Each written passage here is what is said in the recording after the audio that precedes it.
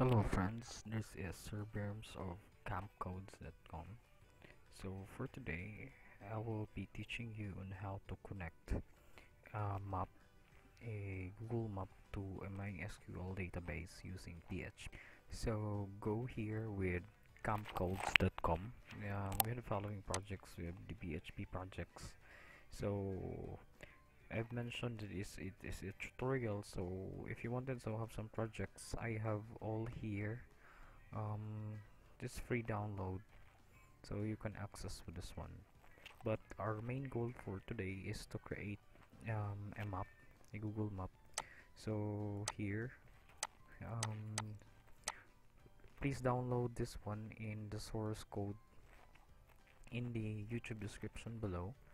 So let's try to extract the file, and then here it is, the map folder, and we have the database connection index and the style, let's CSS.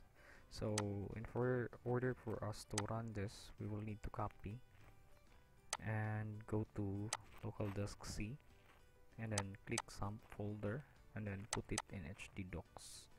So right click and then paste it. So afterwards we have the following, and then we will need to have the coding itself. Please open now SAMP, and then in your control panel kindly click start, and then click also start for the MySQL. So if you already see the light green color or background in Apache and MySQL, you can click now admin, and then admin also for the MySQL.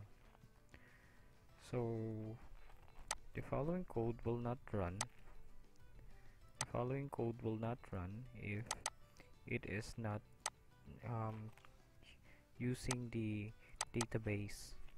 So we will have first the map that is connected with the db.php. So we're trying to create this connection. So we will have a connection of this, the database SQL. We have the location db. So we have the following database name. So go to the local host and then create a new one, and then right click, paste it there. So we have location db. So here let's just create, and then so we have the following location db database, but we don't have table yet. So to create the table, click here SQL, and we will just import the following file. So to run that, we need to create or to copy this one. You have $SQL, and then click and copy all this one. So here, let's go back and then right click and then paste it. So we have to create a table which is location tab, and the next data is the location latitude, location longitude, and the ID, which is auto increment in our primary key. So to go with that, we need to click go here. Okay, so we already created the location tab and then the structure. So when we try to create the following, so we need to input the location latitude and the location longitude for the connection. So in the connection itself, we will need to add the following location latitude and the longitude. So by now we will need to have some sort of this one. Copy the map coordinates and then paste and go. So here we will just based on this example. So let's go with let's try with my own city. So let's have Surigao, and then this is Surigao del Norte, and then that's in Surigao. So we have here the latitude 9. Let's copy paste it there. So this is the null value and the longitude. So as you can see, this is Surigao City. Okay, so paste it, and then the other one there, it's not input in the ID because it is an auto increment. Next, we'll try to have it in another city. It is far more Surigao, so we'll have one city. Okay, so here we have now a different latitude. Paste it there, latitude, and then the longitude also. It is based in the Philippines. These cities are based in Philippines. So click, and then after that we wanted to click it go. Search a new row. You can click with this one, go. And then all of the functions will be now placed inside the table. So we have the following the locations already. Now we need to open up localhost and then go to map. Just put their map because this is inside in the folder, which is the other one, the htdocs, and then enter. Okay, so as you can see, where is now we will now try to reload the data. Okay, so we'll try to reload the data because as we run it, it's already been, yes, correct. The data is now correct because as you can see, the following, this is in Surigao City and Butuan City. So when we try to open up with the latitude as it is connected, the location first is inserted, which is 9.71. That is location in Surigao. It's based in Surigao, and the other one in Butuan. So as you can see, if you try to have the GPS location, this is in Surigao and this is Butuan. So the location itself in the map already started to have the starting point. So the end point there is the second table or the second info, which is connected to Surigao. This is your starting point and this is your end point. That is why there are two only. So this is based on the code. So let's try to open some code with our index.php. As you can see, this is the connection and this is the database name.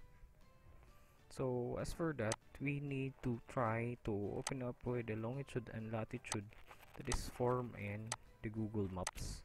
So how can we open the Google Map API? We have just forced the API with this, the following k-access. So you can also create this one using maps.googles.api, this maps API in your own API key. So the marker is that the first marker that will be, that is the starting point. So the image for the starting point is based there, the following images. So we have the mark and then the flag. That means to say this is the background, that is the map, and we have mark and then flag. So if we try to look at, it's already been there. And then if we try to create some points, we have the endpoint and the icon is the flag, and then this is the endpoint, and animation that is based on this one. Okay, it's based on the Google Map animation. So bounce, as you can see, that it is direct to us a bounce, and this one that is drop. So this is steady, and we'll try to have the route coordinates.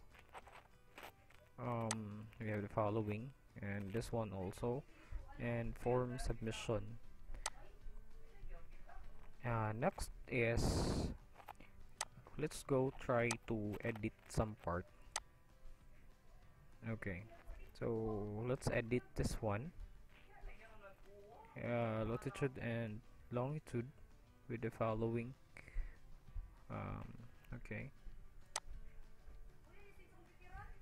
Okay, let's try to edit some parts.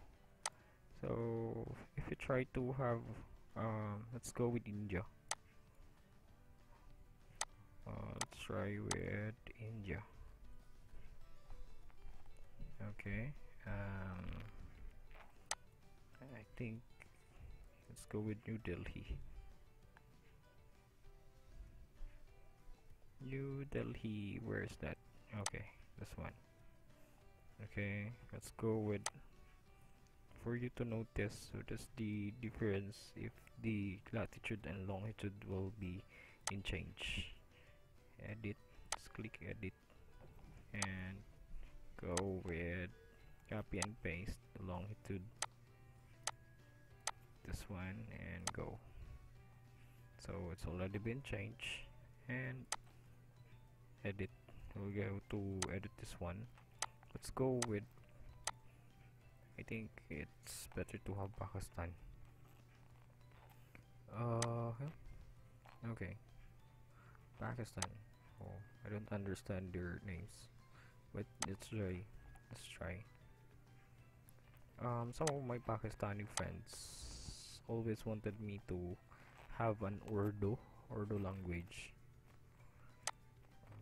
Okay, let's go. That's one, 30 and 71, and then go. So here we have edited the table. Let's go if it's been reloaded. Okay. Okay. So here, as you can see, that if you're a starting point with India, so you can have this one, zoom in and zoom out part. So as you can see, it's now connected with New Delhi, India to Pakistan. So here you can also integrate the map in your own if you wanted to have your business location and address, and then you need to click the reload data. So you can have also the satellites if you wanted to have a satellite then a map. So here, that is the angel location, and also you can click also some of this. So we have now connected with the Google Map API with a database in PHP programming language. So that's all for today. Have a good day and stay safe. Thank you.